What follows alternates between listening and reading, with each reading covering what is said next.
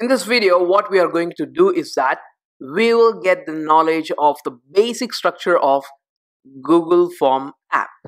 So first of all, we have to open the Google Form app in order to know about that. So please do make a search as Google Form on Google search engine, and you can find the relevant search engine results at the top.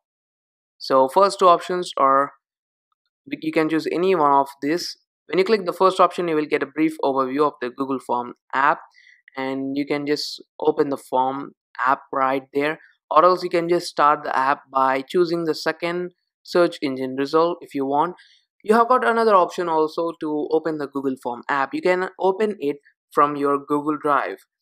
So you can also open by just typing the URL, which is docs.google.com/forms.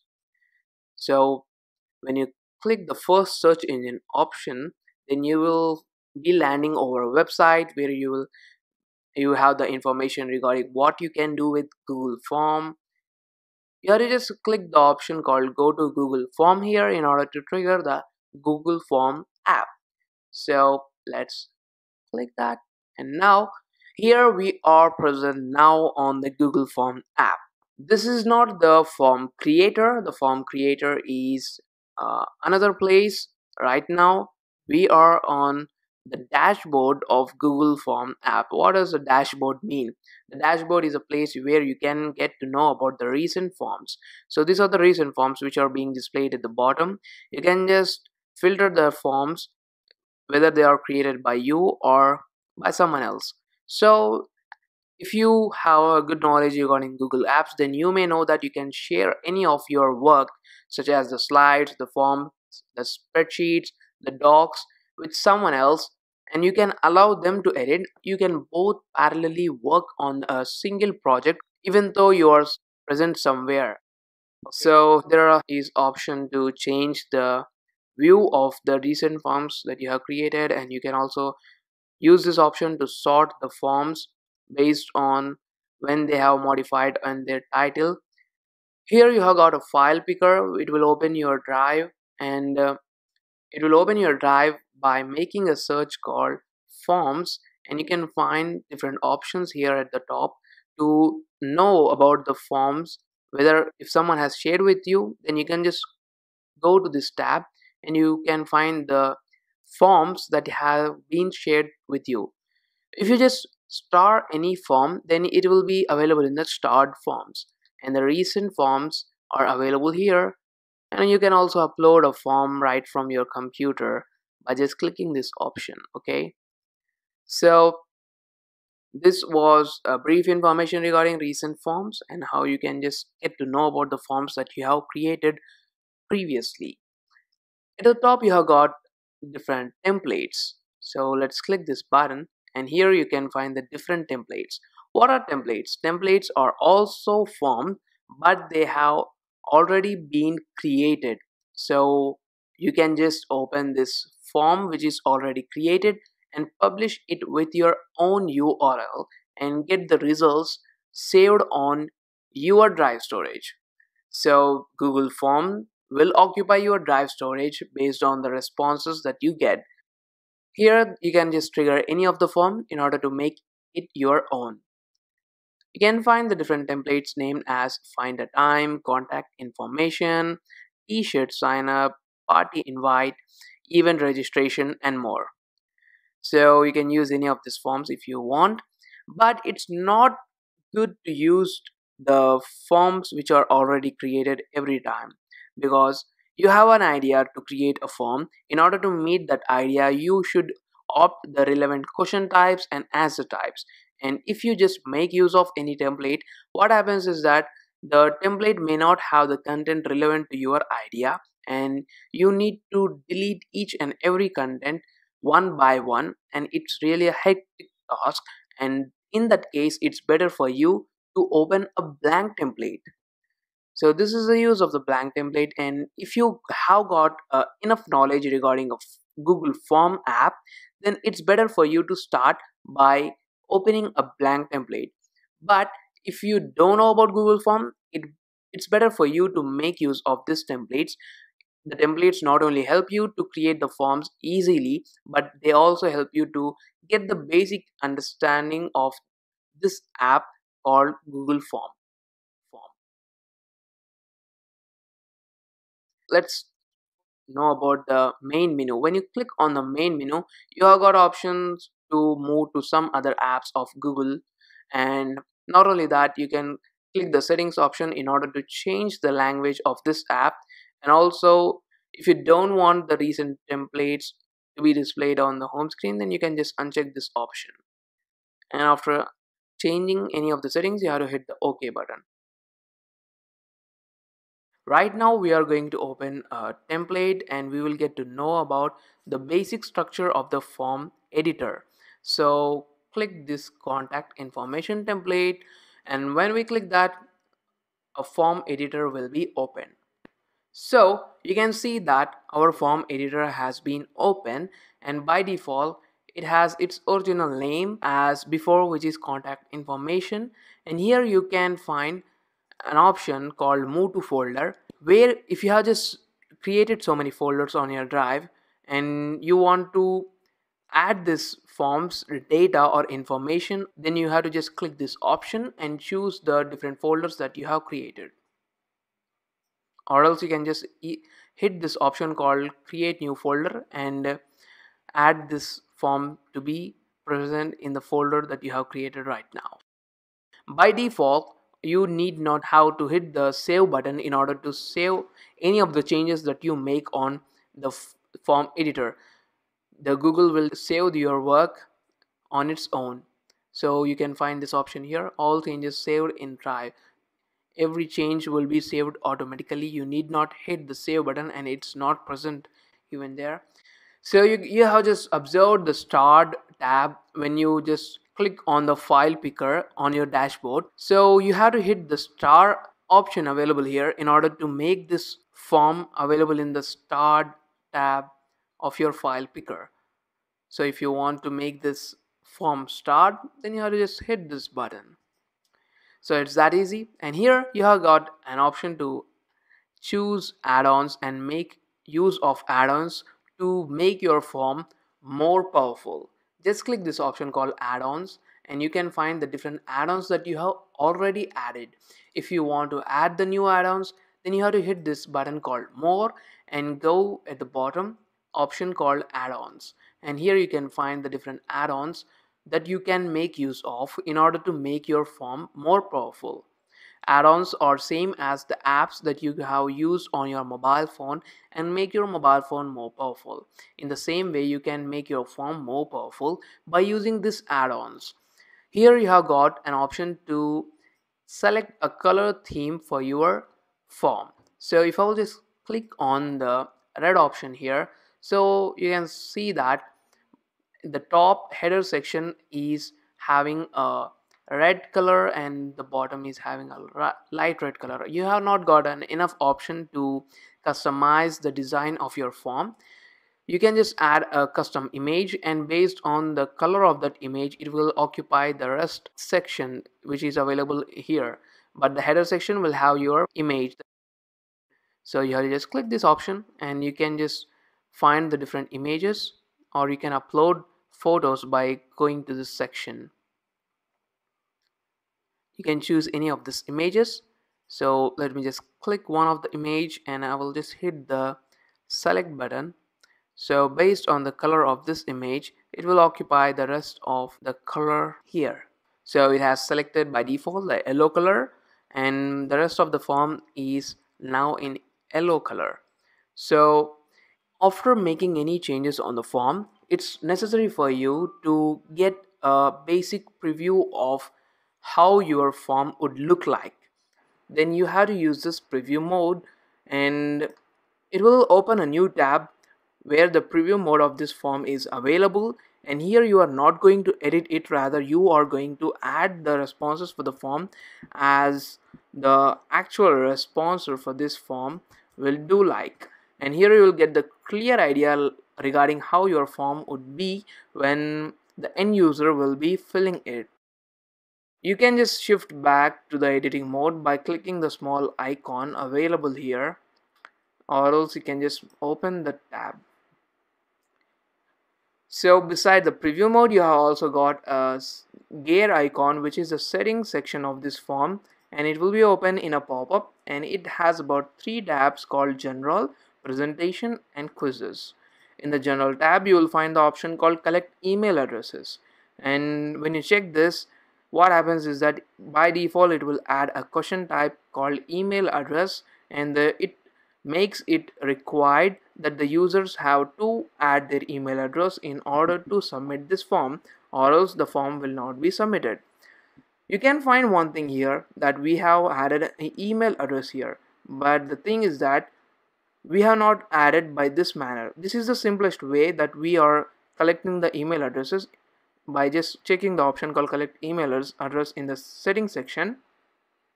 You can also do it by editing the answer type. In the answer type, you have got an option to set that answer to be an email address. So it's this option is the simplest one. You have to just click this checkbox and hit the save button, and it will add the question by default. You can do it anyway. One thing you may have observed, that when I just check this option called collect email address, it has enabled another option called response receipts. And what does this response receipt mean? The user will fill the form, and the complete responses that he has filled can be displayed to him by sending an email which is said to be a response receipt, and he will get a clear idea of what are the answers or the responses that he has given for this form. And when I will check this option called response receipts, then you will find even more options saying if respondent requests it or always. If you want to just send the response receipt on demand, then the first option is suitable, where the user has to choose in order to get the response receipt, or else if you want to surely send a receipt for every responder, then you can choose this option called always. Below this, you will find another option called limit to one response. If you want a response from any person only one time and not more than one time, then you have to check this option. And what is being said here is that required sign in, which means that if you want to restrict this form for a person for a single time, then he has to sign in with the help of his Google account in order to submit this form. And no person can fill the form more than once. When you will just check this option, and after the form has been filled and submitted, what do you want to show to the user? Whether a link with the help of which he can edit these responses, or summary charts and text responses that the form has received. What are summary charts? Summary chart are complete analysis of the responses, different responses that the form has achieved, that are shown to the user when you check this option. Or else if you want to just show a link with the help of which the user can edit the form again, then you can check this first option. Talking about the presentation tab, you can check this option in order to show a progress bar to the user, and every time the form has been submitted, if you want to shuffle the question order, then you have to check this option, and as a result the question order will be shuffled. You can find that this option is not enabled, which says show link to submit another response. As we have restricted this form to a single response, you can find that this option is not enabled, because the user will be able to give another response when I will just check this option. So while I will just uncheck this option is enabled now. So you can just add a beautiful message here for the user when he will just submit this form. Now moving on to the quizzes tab, here you will find an option called make this a quiz. When you will just check this option, this form will behave like a quiz where each question will have a point.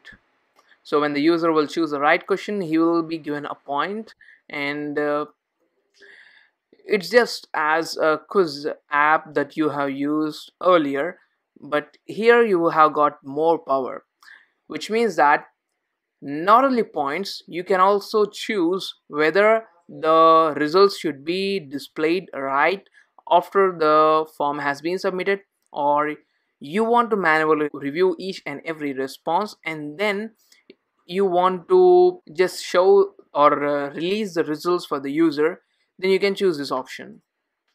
And after submitting the form and getting the results, what does the user or respondent can see, whether he can just see a missed question or correct answers or point values. You can just choose here what the user can see. The quiz section is very beautiful, and to make the quiz more powerful, you have to just know about the question and answer type. We will discuss that in the later coming videos. One thing important here is that your form will be saved automatically, but your settings, you have to just hit the save button when you make the changes, or else the changes will be unsaved.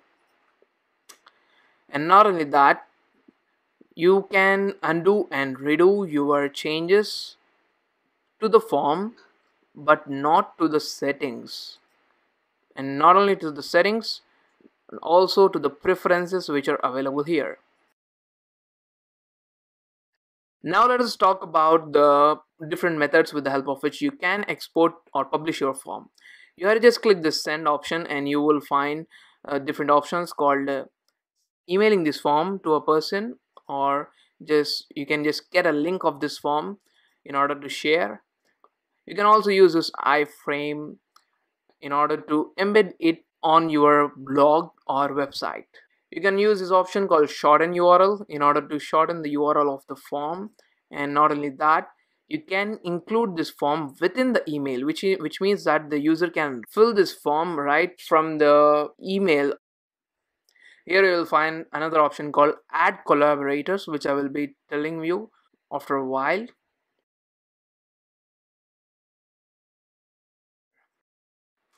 So here you have got an option to undo the changes that you make. You can also use the commands such as Command Z or Control Z if you are on Windows. And not only that, you can also redo by keys, which means that you have to hold the Shift key and then you have to click Command Z or Control Z if you are on Windows. If you want to make a copy of this form, you have to just click this option. If you want to delete this form, you have to click this option called Move to Bin. What is a pre-filled link? Sometimes it is necessary for us to show the user how the responses should be like, in order to give a clear view of how the responses should be, and in order to get a perfect answer from the user, it's better to show a demo form which has been pre-filled. And in order to get the pre-filled, you have to just click here and it will open a new tab where you have to fill the responses for this form. And when you click the get link option, it will generate a link for you, and you can use this link to show the users how the responses should be. You can use this print option and it will open a new tab where you can print this into a hard copy, and you can find that it is more responsive. As I have just chosen, there was a short answer text for the name question, and for the others question it was long answer text, more lines are being displayed. So you can just make a hard copy of this Google form by clicking the print option. So after the print option, you have got a add collaborators option. When you click this add collaborators option, you can add collaborators for this form. You have to just add the email addresses and click the send button, and they will be able to edit this form. If you have an idea about apps script, Google Apps Script, then you can use the script editor to make changes. You have also got an option called preferences, and in this preferences tab you will find different options called collect email addresses, make questions required, default quiz point value.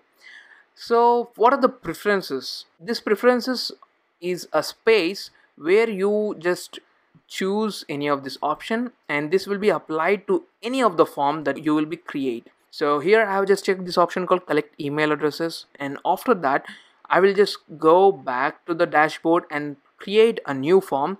And in that form this option will be enabled in the settings section, which means that by default the form will add a question called email addresses or required. And here, when I will just take this option called make questions required, then every time in any form that I am creating, every question will be added as required. However, I can just uncheck this option here called required, which is being displayed here individually for each and every question if I don't want to make that question required. And even the point value, if you just set this to be 1, 2, 3, 4 or any value, and then you will just click save, then in any quiz that you will create in future, the default point value will be 4. Hey, welcome back. So in the previous videos I have explained about the dashboard and also the editor of the form. The form will have two tabs only for you. For the end user, no tabs will be there. For you, the question tab and the responses tab will be there. In the responses section, you will find the different responses of your form. And not only that, you will also find a pie chart which will help you to understand the different responses easily. And when you click the more option, you will get an option to get notified for every response with the help of an email. And if you want to select a destination for your responses, which is a sheet, Google Sheets, if you want to just choose or create a new sheet to save the responses of this form, then you have to click this option. And here you will find two options called create a new spreadsheet or select existing spreadsheet. And every response that is added to this form will be saved in that sheet. When you have just selected a responses destination, if you want to unlink the form anytime, then you can just unlink that. The good thing about the form is that if you have just unlinked the form and selected a new spreadsheet, what happens is that all the previous data will also be added to that spreadsheet. So you need not worry that you are just unlinking this form from the spreadsheet and linking it to a new spreadsheet. You will think that the data which was added previously and the data which will be added now will be not combined. So you need not bother about that, because the complete data right from the beginning of the form or the beginning response or the first response, all the data will be added to a new spreadsheet when you will just unlink the form and select a new response destination. And now talking about download responses, you can download your responses into a CSV format, and you can also print all the responses. You can even also delete all the responses for this form with this option. So at any time of the day, you can just uncheck this option called not accepting responses, and you can just share them a message why you are not accepting the responses for this form. However, later at any stage, you can just check this box in order to accept responses again. Now talking about the question and answer types. In the question tabs, your form title will be added first, and in the form description you can add various information which you want to inform the user about before he has actually started filling the form. So you can also add a pre-filled link by just generating it from here, so that the user can get a clear idea of about how you want the responses to be. You should just click this option in order to add a new question. Every question will be a text, and it can be followed by an image. When you just click this image button, it will open a pop-up where you can upload a new image. You can take a snapshot. You can upload an image with the help of an URL, but the URL should be completely directing to the image itself, which means that it should end like .jpeg or .png. And when you just move here your albums, you can find your albums, but I don't have any kind of photos. Okay, you can also upload photos right from your drive, and you can just search here from the Google and select the image. The image component available here has the same properties. Now talking about the answer types. Automatically you can find that this question has selected the answer type to be multiple choice, which means that this question will have an answer as multiple choice, and the user has to just select any one of the option that we have added. Now when you click this, you will find about different answer types, and they are sectioned into different groups. Here you can find that the paragraph and short answer are grouped into one section, which shows that they are similar in nature, but they have differences. The short answer will have a single line text, and it's the number of lines, sorry, the number of words is restricted. So you can use short answer as an answer type if you want a one word answer or very small answer from the user. If you want the user to write a paragraph, then you can use this option. Here you have more options saying multiple choice, checkboxes, drop down. The difference between the multiple choice and checkboxes is that user can select only one option with the help of multiple choice, whereas with the help of checkboxes, he can check more than one option. And in the drop down option, he can just choose one option. The drop down is mainly used when there are so many options available. The file upload is also an answer type, with the help of which the user can upload a file directly to your Google Drive app. Now let's talk about the other options called as linear scale, which is generally used to rate something. So if you want to gain a rating regarding any of the product or any of the concept, then you can just use this. This section, which is having linear scale, multiple choice grid, tick box grid, is usually used for the questions of a survey. Linear scale can be used as a rating bar, and this multiple choice grid can be used to get answers regarding a product. So similar way tick box grid can be used. The difference between the multiple choice grid and tick box grid is that in the multiple choice grid, in a particular row, only one option can be selected, whereas in the tick box grid, more than one option can be selected. So I can just explain this with the help of an example. I have just uploaded a video where I am describing about a product, and now I want to know about whether this part or this thing has been shown in the video, whether this has been included in the video. I will just add this type of questions on the left hand side, and I will add yes no options with the help of this multiple choice grid, and the user can help me by just ticking this options. Now let's talk about this section called date and time. If you want to just allow the user to select a particular date and time, then you can just use this option called date and time. Talking about this options, add title and description. If you want to just add a title and description in between, then you have to just add this here, and you can just add the title and description. So you can use this to divide one question from another, and if you want to mention something in between or just section the videos in this format, you can just use this title and description. And before a particular question, if you want to add any image, then you can add that. And not only that, you can also upload a YouTube video. Sorry, not upload, you can add a YouTube video here with the help of this option. So you have to just add the URL here, or else you can just make a search. If your video just ranks high in the search engine results, then you can find your video, or else you just copy and paste your URL. This option is add section. If you want to divide your form into more than one section, then you can use this option. So what is the advantage of using the add section option? You can hide a section of your form, and you can just display or move the user to the next section when he has chosen a particular answer. So this were the different question and answer types. So this marks the end of the course. Hope you have found it easy to understand and at the same time valuable.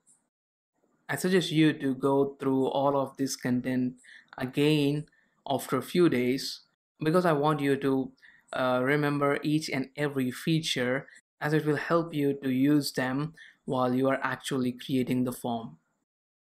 Apart from that, if you feel any kind of necessity about practicing Google Forms or learning about some advanced features like add-ons, then I will surely recommend you a course that is created by me, the complete guide to Google Forms, which is already available on Udemy.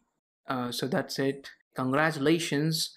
Have a nice day. Signing off. Bye bye.